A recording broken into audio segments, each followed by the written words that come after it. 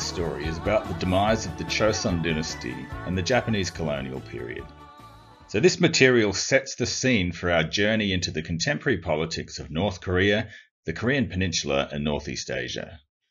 I'm going to argue that the division of Korea in 1945 was a direct result of the rupture of a millennia-old political order. To make this case, there's 6 points that I'm going to explore in this video. Korea in the Sinocentric or Sinic world order, the breakdown of this Sinic world order, the internal decay of Choseon Korea, the realities of the Japanese occupation of Korea, the birth of modern nationalism during the occupation, and finally, the legacies of the Japanese Empire in Korea.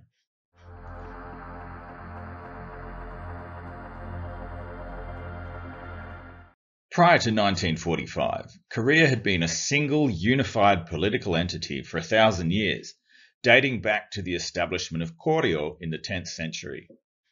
Now, just as an aside, Koryo, this is where the name Korea comes from, and it derives from Marco Polo's translation of the Chinese name for Koryo.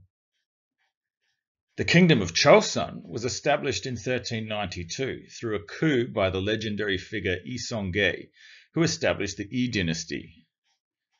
By the late 19th century, Choseon, under the Yi dynasty, had been established for over 500 years, which is a remarkable run of political stability. The result of this millennium of political unity and long-entrenched socio-economic and political structure was a strong, unique Korean identity, which remains even today on both sides of the DMZ. Choseon was nested within the Sinocentric tributary system. So this was the regional political system of East Asia that predominated prior to the European state system. Now, the European state system, that's the world order or the political system that covers the entire world now, as we understand it. But that was exported by the European colonial powers. This map here is from 1809, and it illustrates Choseon Korea as a tributary of Qing dynasty China.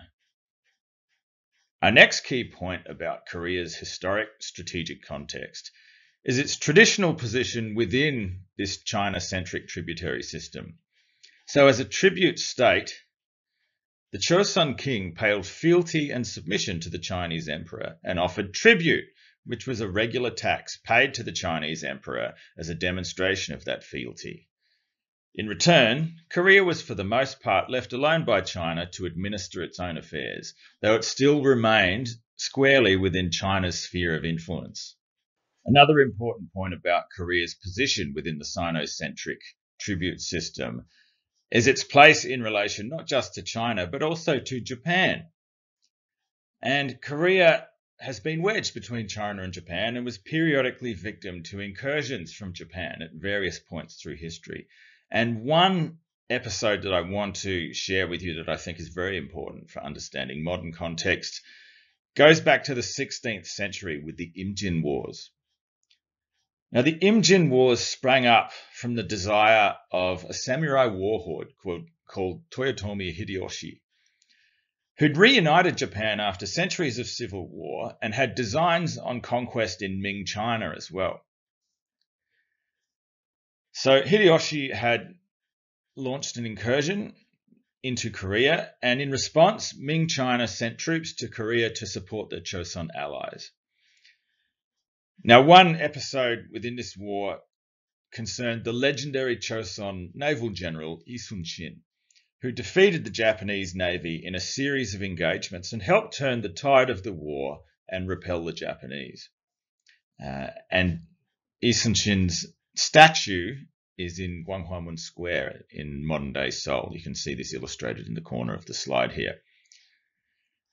Now, although the Japanese were ultimately repelled, the Imjin Wars were a calamity for Korea at the time, comparable in scale of calamity to the Korean War in the 20th century.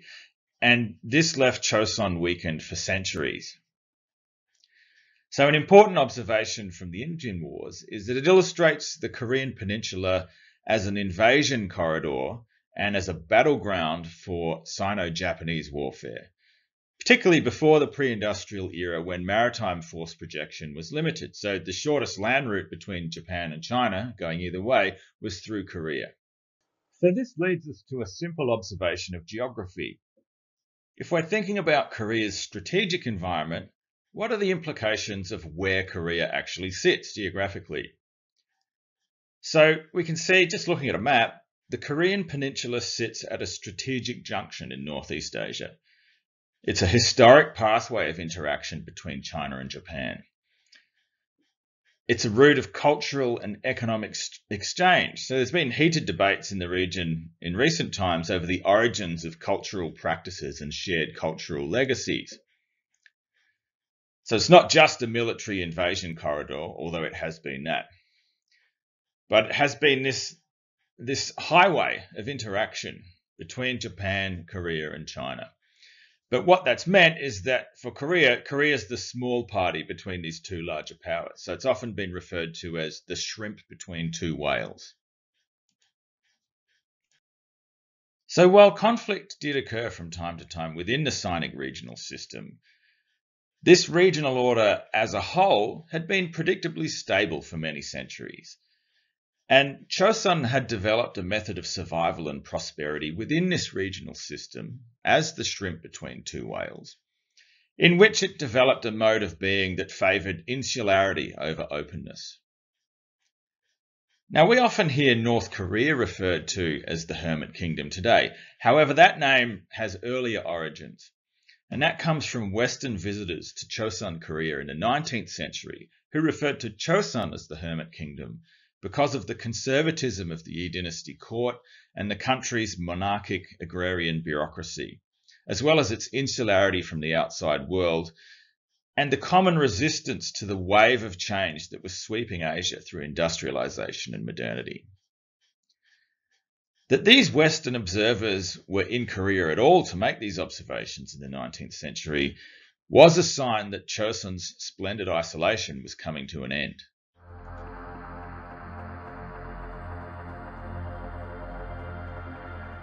The breakdown of Choseon Korea in the 19th century paralleled the breakdown of the wider Sinic regional system in which it existed. Now, at the core of this Sinic regional system, China's Qing dynasty was also in turmoil, was undermined by wars with Western powers, as well as destabilizing internal rebellions, along with the social degradation caused by widespread opium addiction and the corruption and intrigue at the imperial court in the Forbidden City in Beijing. As a consequence, Qing China was not able to maintain Korea within its sphere of influence because it itself had been weakened. The Western imperialism that had cracked open and divided China, that had precipitated Japan's Meiji Restoration, was also beginning to encroach on Korea. So we saw in 1871 American gunboats sailing up Korea's rivers, trying to force Chosun open to American trade, as they'd done previously in Japan. So this photo here shows the SS General Sherman, which was sailed up the Taedong River to Pyongyang in 1871. This is a very famous incident. Russia was also expanding its empire in the Russian Far East and into Manchuria, and had designs on expanding its sphere of influence into Korea. Japan had its own ambitions on expansion into Korea. As early as 1876, the Japanese had forced Chosun into signing away political and economic concessions through the Treaty of Ganghwa. Companies from abroad had established monopolies over newly built railroads and other utilities. So not just American, Russian, and Japanese interests, but there were British companies there. There were other European corporate entities involved. Everyone was trying to get a piece of the opening of Chosun and its new economy. All the while this was happening, the divided Chosun court fell prey to the scheming of these foreign powers. So American gunboat diplomacy did have a prior lineage in Northeast Asia before 1871 and the SS Sherman expedition. So if we go back as far as 1853 with the Perry expedition to Japan, this was the moment that saw Japan open up to foreign influence in the 19th century. And Japan's response to this was what ended up kicking off its ascendancy to great power status in a very short period of time. So the Perry expedition ended up precipitating a military coup in 1868 that ended the centuries-old Tokugawa shogunate and restored Japan to the direct rule of the Meiji Emperor. So this then precipitated a period of rapid modernization and rapid industrialization, which saw Japan very quickly emerge as a great power through the end of the 19th century. Japan's ascendance decisively tipped the balance of power in the Sinic regional system and helped to irrevocably break that system. Japan's dominance of the region became very clear after its victories over China in 1895 and Russia in 1905, in short wars which cleared the way for Japanese expansion into mainland Asia via the Korean Peninsula. So, Korea was Imperial Japan's first annexation on the Asian mainland, and consequently it suffered the longest occupation. Korea became the logistical base for Japanese expansion into Manchuria and then into China. You can see the progression of this expansion on the map on the slide here, which documents Japan's expansion into Korea, Manchuria, China and beyond.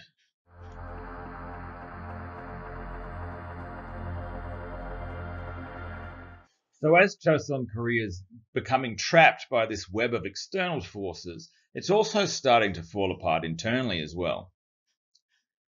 So Choseon was organized as an agrarian bureaucracy. So this has some similarities with European feudalism as a mode of political economy, although it is a distinctive system in many important ways. So Choseon's agrarian bureaucratic structure was divided into 5 basic levels, which was not just a class system, but it was a structure that illustrates a complex web of economic and social relationships. And it was these economic and social relationships, as they started to come under stress and break down through the 19th century, that's part of the story of how Choseon began to fall apart. So let's look at this structure. At the top of the society was the king, who could exercise absolute authority and had ultimate say in all matters, followed by other members of the royal family. So we can see the members of the royal family are depicted here in the late 19th century in the top graphic. So the next strata down in the hierarchy was occupied by the Yangban, who were aristocrats who worked mainly as civil officials or as military officials, as scholars and other high-level positions in Choseon society. Below them, you have the Chungin, the middle people. So these are the technocrats and the illegitimate children of the Yangban. Below the Chungin were the Sangmin, or the common people. So these were the people who worked as craftsmen, farmers, fishermen, or as labourers and merchants and peasants. And this group, the Sangmin, comprised approximately 75% of the population and were essentially the productive backbone of the Choseon economy.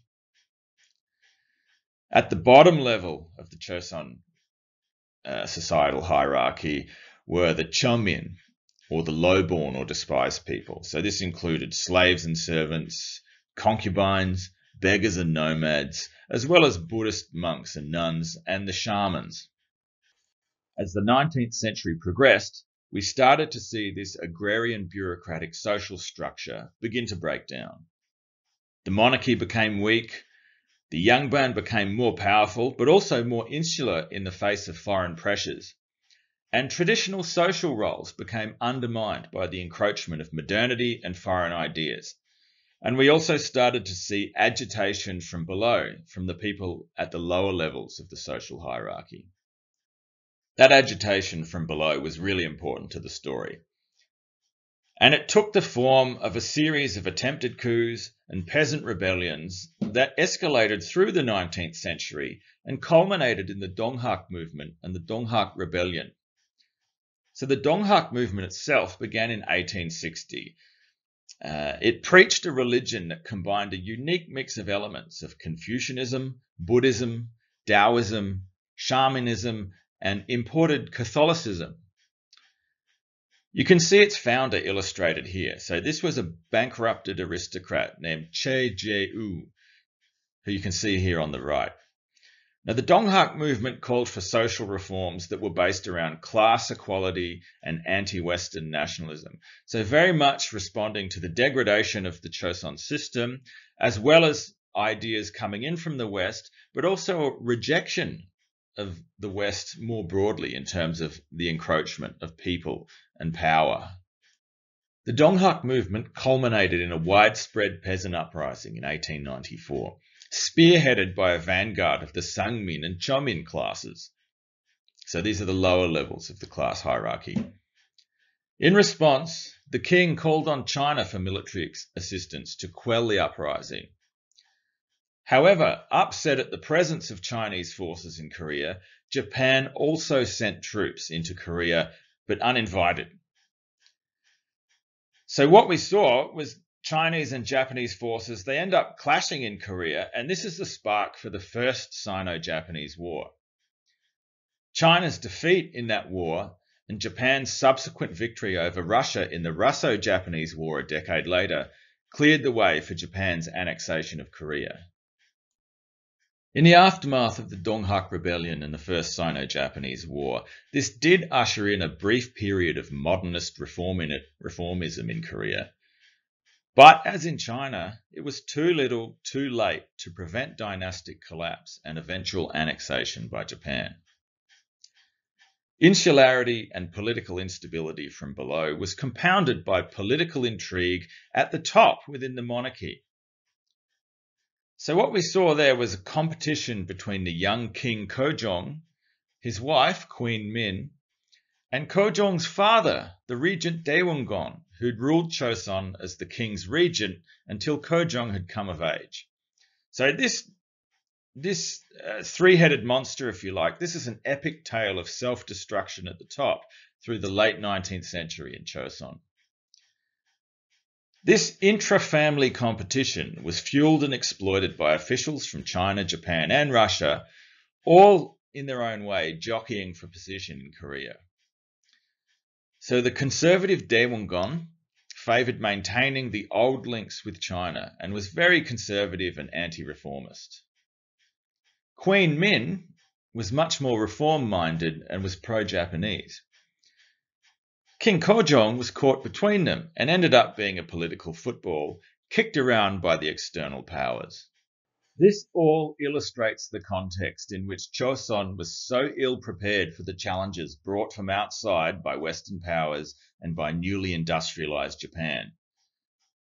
And Japan at this time was rapidly emerging from its Meiji Restoration as the great power in the region in its own right. So this is where we see a rupture point around the turn of the 20th century. The collapse of the Yi dynasty and the demise of Choson, along with the crumbling of the Sino-centric tribute system in East Asia, of which Choseon Korea was a part. So it's not just that the political order collapsed, the entire structure of Choson society crumbled around it, and Korea was ripe for the taking. In 1897, Choson was made a Japanese protectorate and then was formally annexed by Japan in 1910.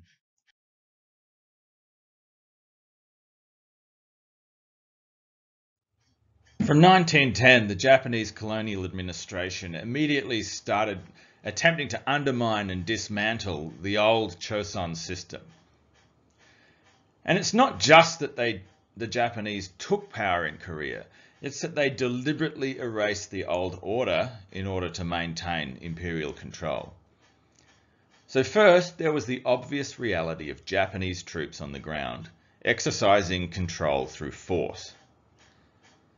But the method of colonial control went further. So this photo here shows the Japanese colonial headquarters in Seoul, which was built on the grounds of the Gyeongbokgung Palace as a symbol of domination. After the death of King Kojong, the last Korean ruler, the young crown prince was forced to marry a Japanese princess and to live in Japan, so shunted out of the way and incorporated into the Japanese imperial bloodline. For the Japanese, the erasure of the Yi dynasty ensured that the restoration of the monarchy could not become a rallying cry for anti-colonial resistance. The Japanization of the media and of the education system was another means of social control enacted by the colonial regime. There was media censorship. So in 1907, Japan brought in the newspaper law, which outlawed local publications. So you had a very Japan-centric media narrative which came to predominate. Illustrated here is a page from the Seoul-based newspaper, the Choseon Shimbun from 1933. Koreans have their own alphabet called Hangul, which is a phonetic script and one of the great cultural innovations of human civilization over the last 500 years.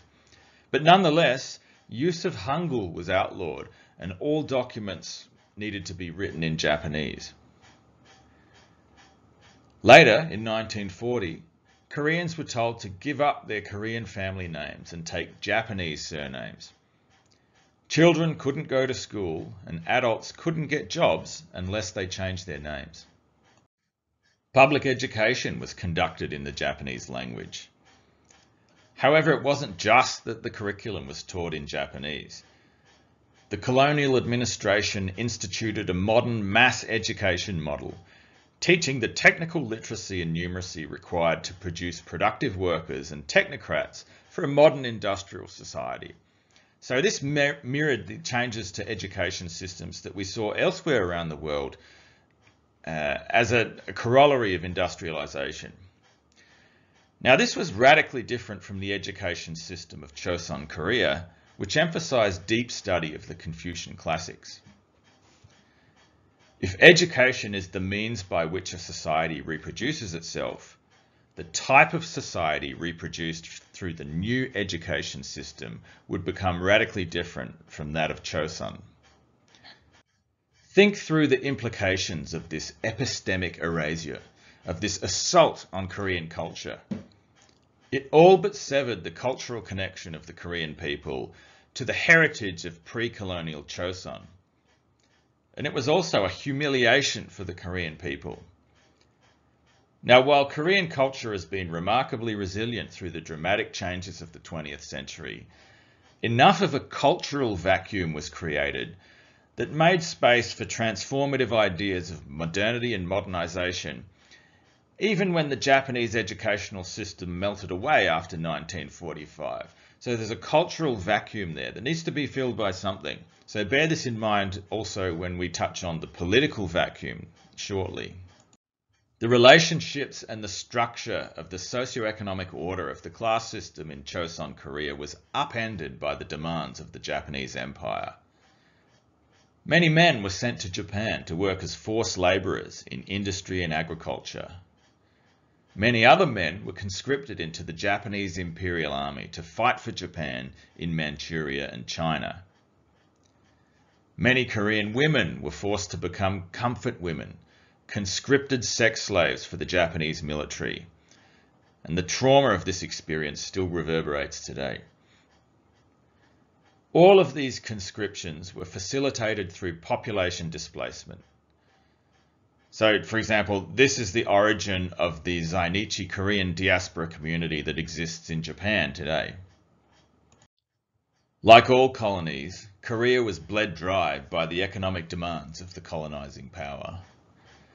Appropriation of produce and resources for consumption in Japan and for consumption by the Japanese war machine was enormous. The Korean Peninsula was an industrial base for the Japanese Imperial Army's expansion into Manchuria and beyond. Now, this had implications for later economic models in Korea post-1945. But during the occupation, by 1945 when it finished, Japan held almost 85% of all property in Korea, of which 83% was owned by the Japanese government or by the large Japanese conglomerates called the Zaibatsu. However, there were collaborationist Korean families who built great wealth during the Japanese occupation as part of the colonial industrial machine. And some of these families went on to become the chaebol conglomerates in South Korea. Industrialization and urbanization transformed socioeconomic relationships across Korean society by changing the material circumstances that shaped those relationships.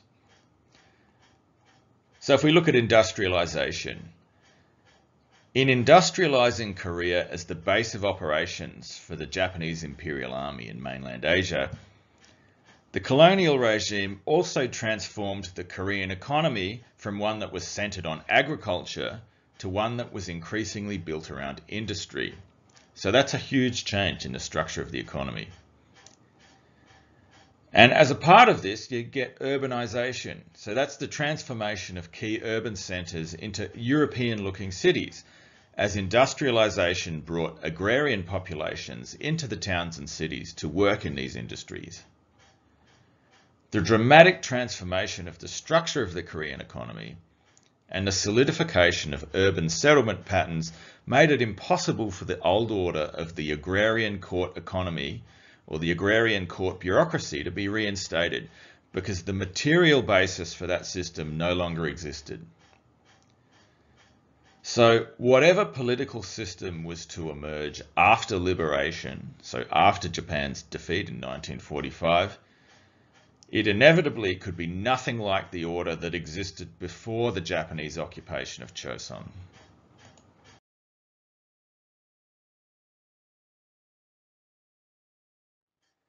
So it's in this crucible of massive change, of occupation, and of trauma that we get the formation of a new modern Korean nationalism that starts to shape both Koreas after 1945, after liberation. In an influential article from 1969, Mustafa Rajai and Cynthia Enloe define nations in the following way. Quote, nations are a relatively large group of people who feel that they belong together by virtue of sharing one or more such traits as common language, religion or ethnicity, common history or tradition, common customs, and common sense of destiny. As a matter of empirical observation, none of these traits need actually exist. The important point is that the people believe that they do, unquote. Now, while Korean national identity was already strong after 1,000 years of political unity, it had been insular and based on the traditional Neo-Confucian notions of hierarchy. But during the Japanese occupation, Korean nationalism started to evolve into something new, incorporating new ideas and new political philosophies from the West. The attempt to erase Korean culture was an attempt to undermine the threat of Korean nationalism as a mobilizing idea for popular resistance. Crushing Korean nationalism became an especially pressing concern for the Japanese colonial government after the March 1st movement in 1919, which was the first large-scale popular uprising against colonial rule in Korea. This uprising, the March 1st movement or Samil movement, saw up to 2 million Koreans protest in demonstrations around the country. The Japanese suppressed this uprising with force. Their response was replete with mass killings and arrests, and you can find graphic photos of public executions online if you search for it. It was a brutal suppression of this movement. But nonetheless, the March 1st movement was an inspiration for later uprisings and a huge inspiration for Korean nationalism ever since. The document illustrated here on the left is the Korean Declaration of Independence, which was read aloud to huge crowds in Seoul on March 1st, 1919. Paper copies of this were also distributed to other parts of Korea at the same time. The activists who publicly read this aloud in front of City Hall in Seoul proclaimed, "We here proclaim the independence of Korea and the liberty of the Korean people." Now, when you read through this document, it's remarkably restrained and it's self-reflective. It shows an awareness of the long decay of the Choseon dynasty. Quote, "We must first blame ourselves before finding fault with others," unquote. You can also see in the text inspirations from Woodrow Wilson's 14 Points for National Self-Determination, which was released around the same time at the Versailles Peace Conference in France. Korea was represented at Versailles. But their delegation had no great power backing, and all Japan's claims were backed up by the European great powers of Versailles.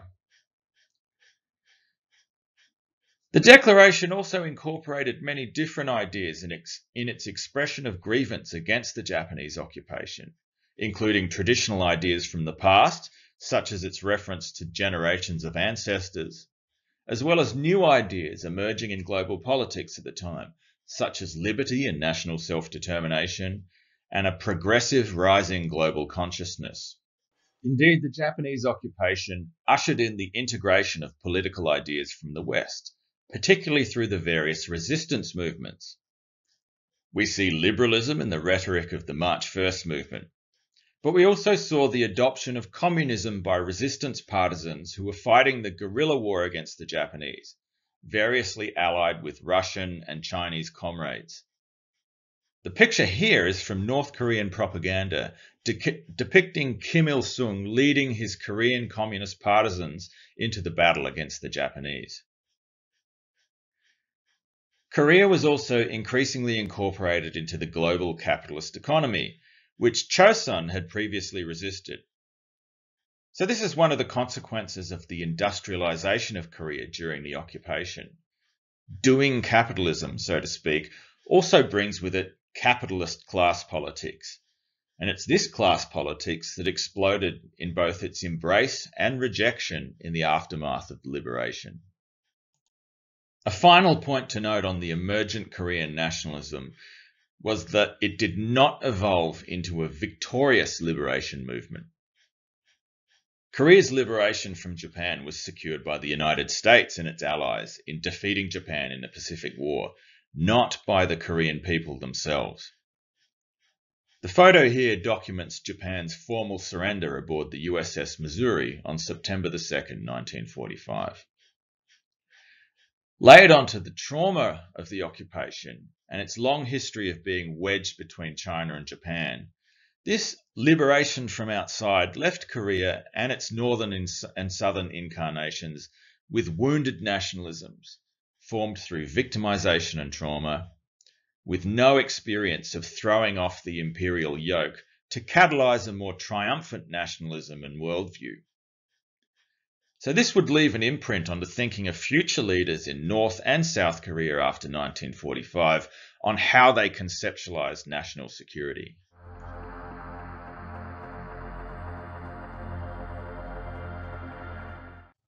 The occupation created a number of legacies for Korea. It scraped away the remnants of Choseon as a viable political system and ensured that there could be no reversion to the dynastic succession after liberation.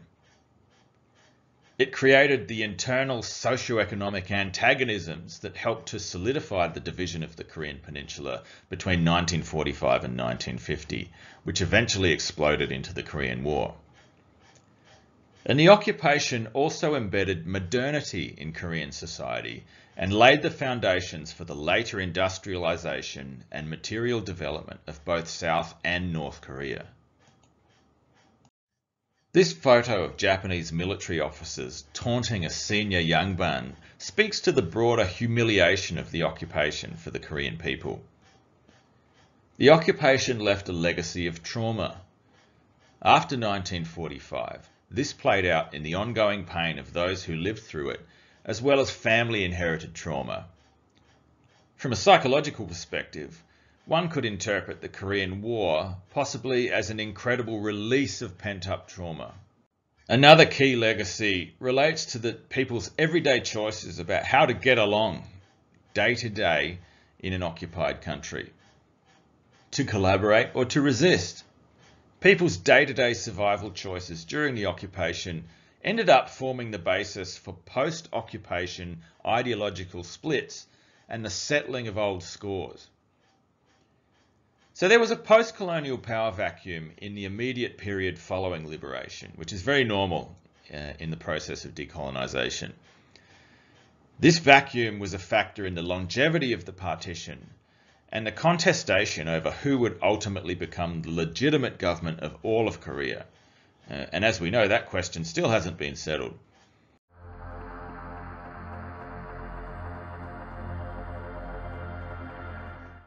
So what can we learn from this story that's more generally applicable across other societies? The fall of Chosun shows us that the international system is always changing and it's always evolving, and that no country can fully isolate itself from global forces. Also, a society can never escape the ghost of its past. The Japanese occupation left a political, social, and economic imprint that irrevocably changed Korea. And finally, international relations is not a chess game. It impacts the lives of real people who experience real trauma from the upheavals of political change. The collective outlet of that trauma itself becomes part of the political upheaval. So in summary, here's some of the key takeaways from this video, which might be helpful as you prepare for the assessments. By all means, pause this and go through these point to point as you do your revisions.